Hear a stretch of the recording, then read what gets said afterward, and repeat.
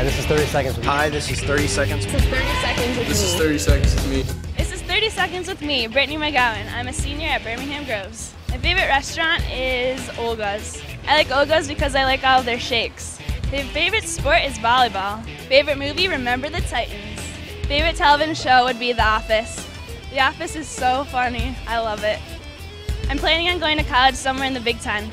In my future, I plan on being a swim coach and hopefully a physical therapist. I drive a blue Taurus. You like it? If I could beat any team, I'd beat Home. I'd say, hi, Matt Watson. And that was 30 Seconds with me, Brittany McGowan.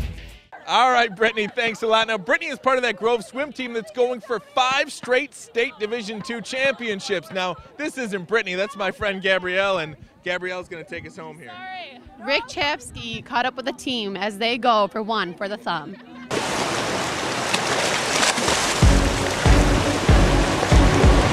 The 4-time defending state champs at Groves are preparing for a new year. And if the Falcons want to keep the streak going, everyone will have to step up. Don't start getting back, right? Remember to get the elbows in. We had a fantastic class of seniors last year, that won each one of their years. And, they've kind of left their mark on the school and the community. And now, it's up to the rest of us who are left over to, continue that tradition. We have good people now. We have really good freshmen, and that helps a lot. And then some of our other sophomore class have moved up, and they've trained over the summer, and they've been working really hard. You guys help you stay up with them the whole way.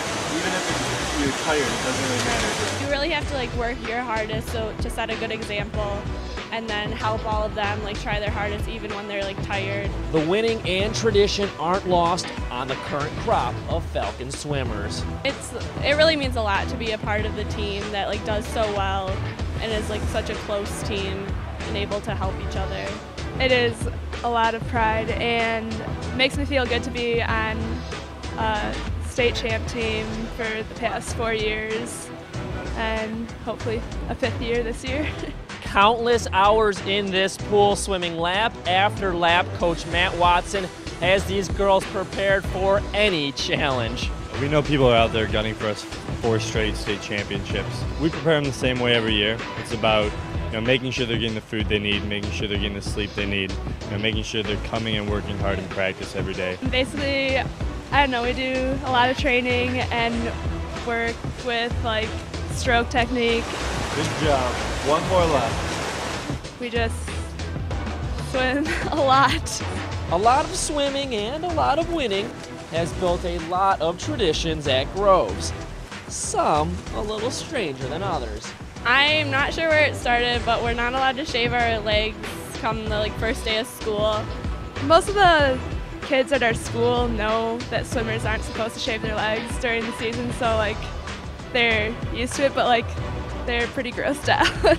It's really a mindset. Once we're allowed to shave them right before our championship meet, and when we do that, it makes us go faster and the mindset to go faster.